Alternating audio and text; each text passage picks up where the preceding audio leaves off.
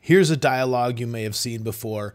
Audio track could not be record enabled because it doesn't have both an input and an output assigned. And if I look at the track that I tried to record enable, I'm looking at the input. It's grayed out. And if you don't see the input-output section, the I/O column, go to the View menu in Pro Tools, Edit Window Views, and make sure that I/O, ins and outs, is checked. You can get it from the View menu in Pro Tools, or you can get it from the little View Edit Window View Selector menu, which is the same thing, or you can right-click on any of the existing columns. For example, Inserts. If you right-click there, you get to that same menu.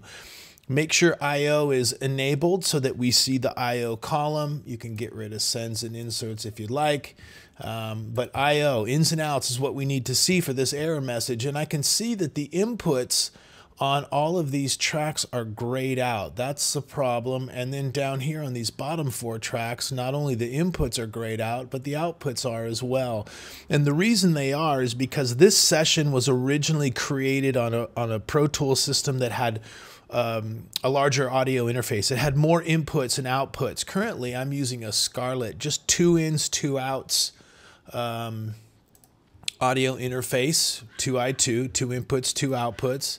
And if I go to the I/O setup, I can see there's my inputs. There's only 2. But if I click on this Show Last Saved Setup, it will show me the hardware, the audio interface that was used previously to create this session. It's an Avid Matrix Studio. And of course, it's got 32 inputs and 32 outputs, which I don't have right now on my Scarlett. So I'm going to click on that. And what we have to do here is a couple of things. So for the outputs, I'll fix that.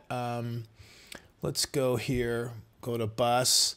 And for all of these outputs that previously existed on the matrix, I'm just going to assign them all to output 1 and 2. So I'm going to select all of these. Whoops. Select them here and go all the way down to here. What the heck? And I'll hold Shift Option on a Mac. Shift Alt on a PC, and just go output 1 and 2. Now all of the tracks that have any outputs other than 1 and 2 will be remapped to 1 and 2 while this session is open on my Scarlett system.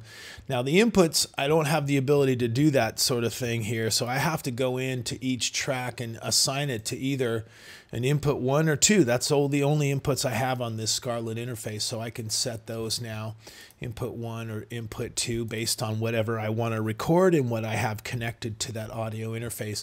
Now, if I record enable this track, I can actually record enable it without getting that dialog. These tracks down here, audio 3, for example, I have not reassigned its input. It's still grayed out. It's looking for input number 3 that doesn't exist on my 2-input audio interface. So if I hit record there, I will get that same dialog. I can resolve that by changing that input to one of the 2 availables that I've got, 1 or 2. You can see all of my outputs are good here. Now I could assign an input on a bus as well if you've got internal routing going on in Pro Tools. But so if you get that error message, look for the input and the output. Make sure they're good. They're not grayed out, and you want to find that in the I/O column of your Pro Tools edit window. Hope that helps.